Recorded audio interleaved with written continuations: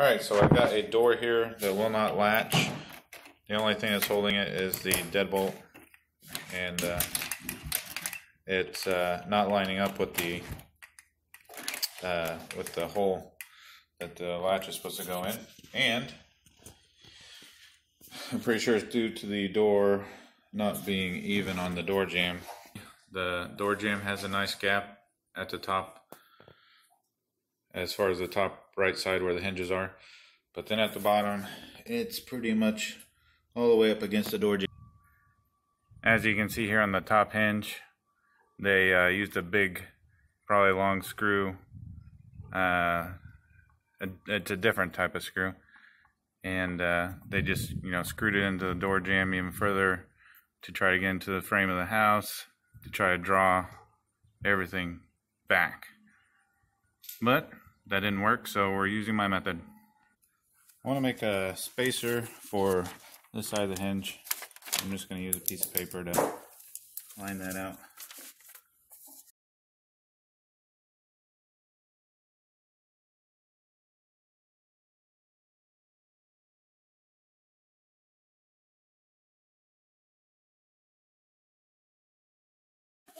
Okay. Alright, so I got my template underneath a lid to a tote that we don't need anymore, and I'm just going to trace it out and then cut it out of the lid. Alright, I got a Sharpie pen this time. This should work. There we go. And then trace it out.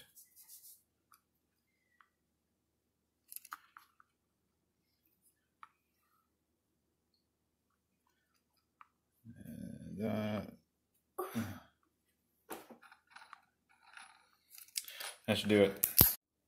So I was trying some different things, and I got these tin snips that work rather well to cut this plastic like butter. There we go.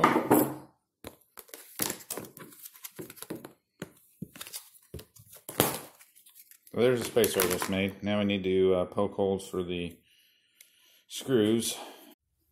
So here's a template. Let's see if the screw holes line up. There's another fly. Just need to remark one of them. So now with the screw holes remarked, I need to go ahead and poke a hole.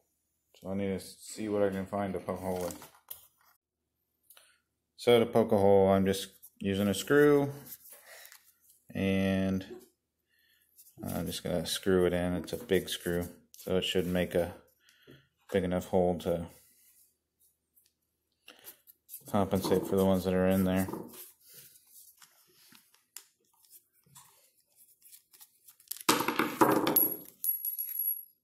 So I'll have to remark that one and then come back and put a hole in it. So the spacer, shim, whatever you want to call it, is done. Let's make sure it'll line up before we take the screws out of the hinge. Looks good. I'm just going to need to trim a little bit more off this, and then we'll be good. Okay, time to install it and see how it does.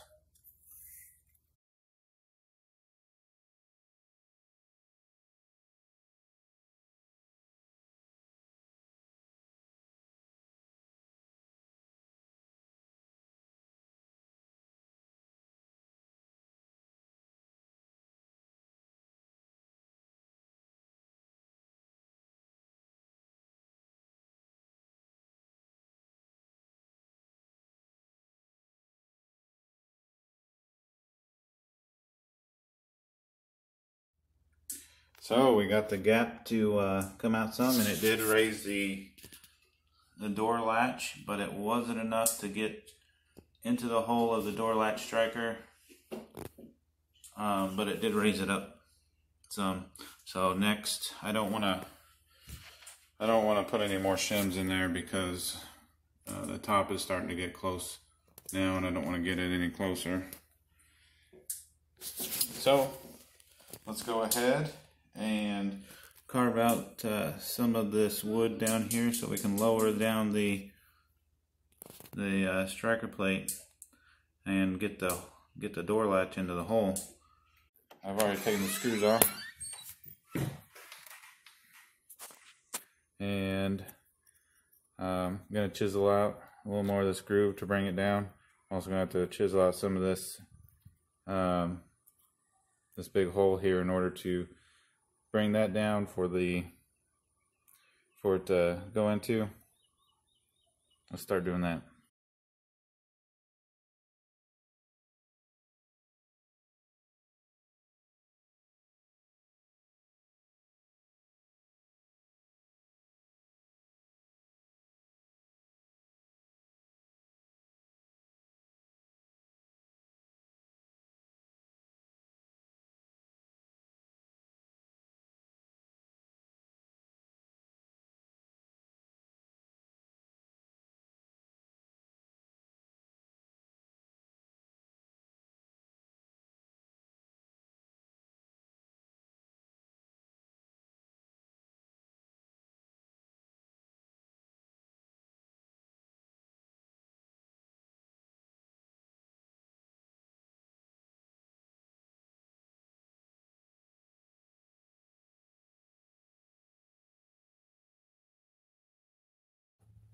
All right.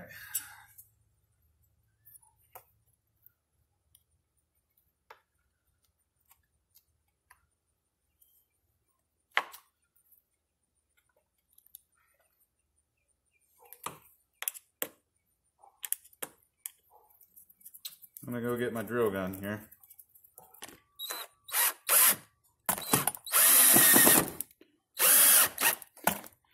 All right, before I screw the other one in, let's test it out.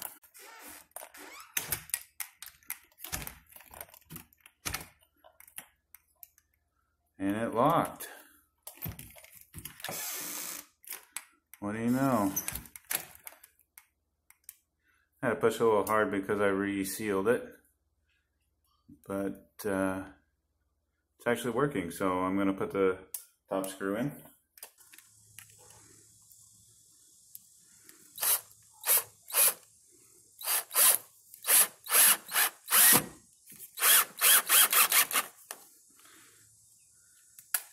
Kind of bent it there.